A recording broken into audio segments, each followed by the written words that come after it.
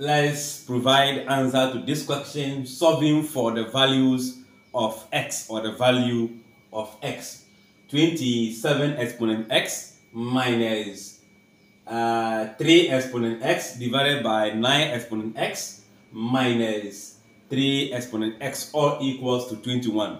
So let's start by saying that 27, 3 as the base, have 3 as a common factor, 9 and 3 as the base has a common factor of 3. So let's split them and factorize.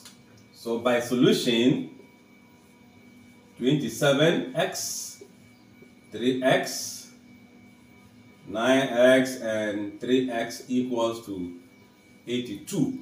We know here that this can be 9 exponent x times 3 exponent x minus 3 exponent x divided by 3 exponent x times 3 exponent x minus 3 exponent x equals to 82. How is it possible in this case? We know that if I have a, b, or exponent of x, they are all combined together. This is a multiplication. So we are taking it as a one term, which is our 27. So if I have an exponent, the exponent can be distributed on the 2. So a exponent x times b exponent x. So in the case of 27, it will be 3 times 9 or exponent x. We know 3, 9 is 27, right? So we distribute the power on the 2 of them. Likewise, in the case of 9. So I can see 3 exponent x here being common. So I factor it out. 3 exponent x. If you divide this, we have 9 exponent x minus 3 exponent x divided by 3 exponent x. You get 1 divided by a common factor will still be 3 exponent of x.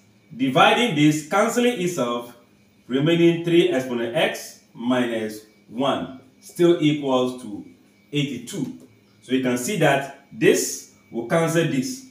Then we are left with only the bracket, which will be 9 exponent of x minus 1, 3 exponent of x minus 1 equals to 82. Okay, so what do we do? We can see we are now having a fraction. So let's cross multiply. We know if you cross multiply, this will multiply our 1 to give us 9 exponent of x minus 1 equals to 82. Will also multiply the denominator, 3 exponent of x minus 1. I am seeing 3 as the base. I cannot break 82 to have a base of 3, but I can break the 9 to the base of 3, which is going to be 3 exponent of 2 all to the power x minus 1 equals to 82. Let's multiply them together, okay? So let's see, we have 82 times 3 exponent x minus 82. We are expanding that bracket. So 82 will multiply this, the same time multiply the 1. Now, if you look at this, the powers are multiplying. So it could be 3 exponent x squared, the same as 3 exponent 2x. Because the powers are multiplying.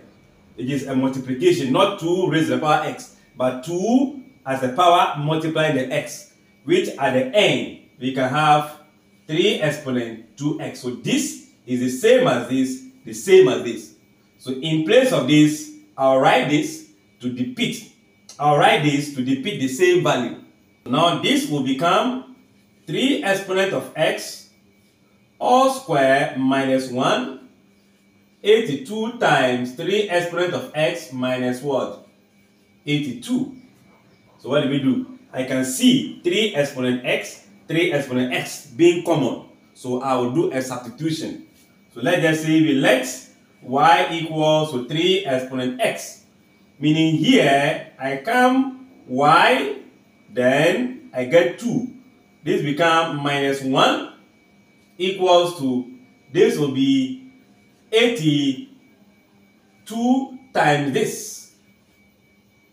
You get it? We can write the 82, then we multiply by the value of 3 exponent x, which is y, then minus 82.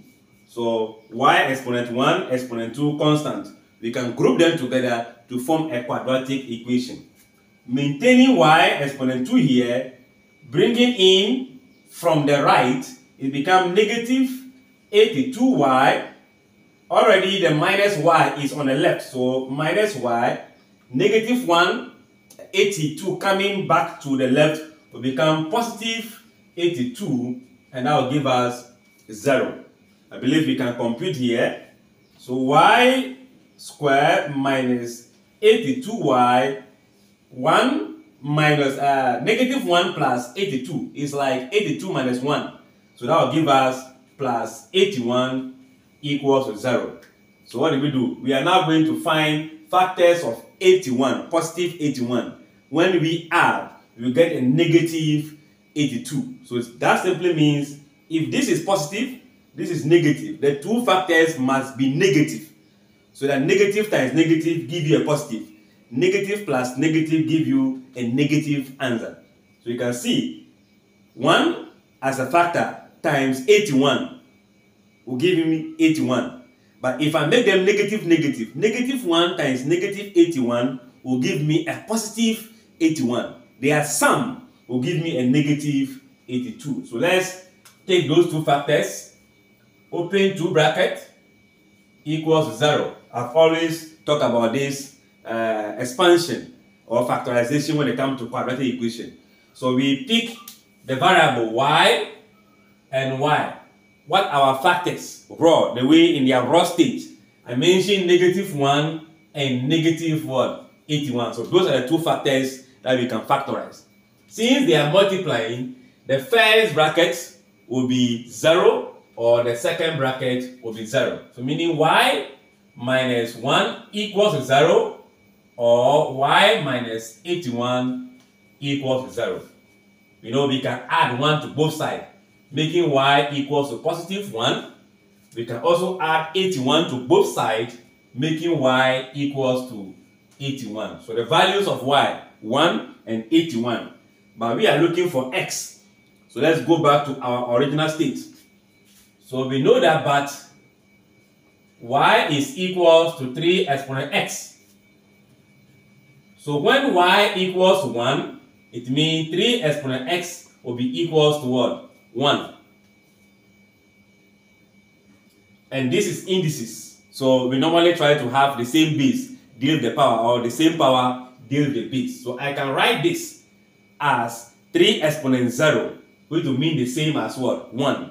So this becomes 3 exponent x equals to 3 exponent 0.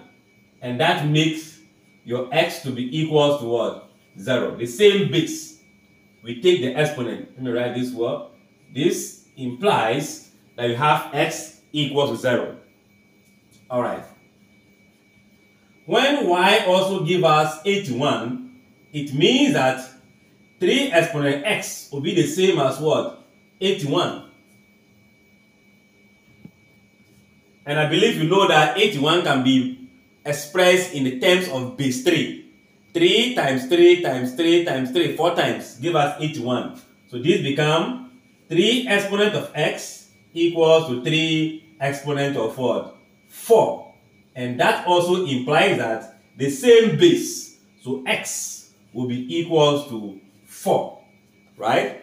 Alright. So it could be the values of x could be 0 and 4. But let's see if we substitute 0 into this place. You know, any number raised to the power 0 always give us what? 1. So this is 1 minus 1. Right? This will also be 0.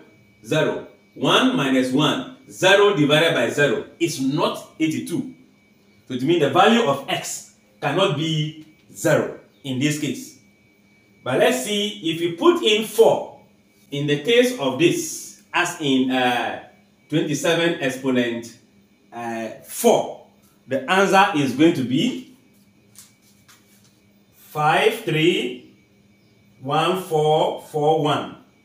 Then we know 3 exponent 4 will give us 81.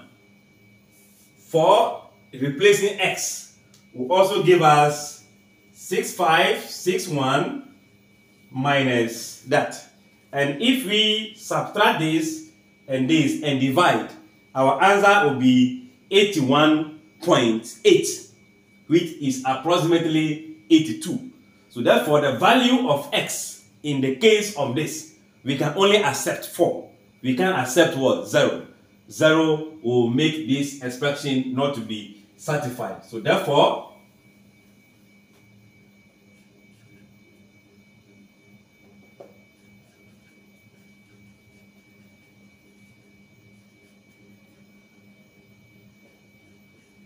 the value of x is going to be 4. I believe you followed through from the beginning to the end. Thanks for watching. Like and share. Bye-bye.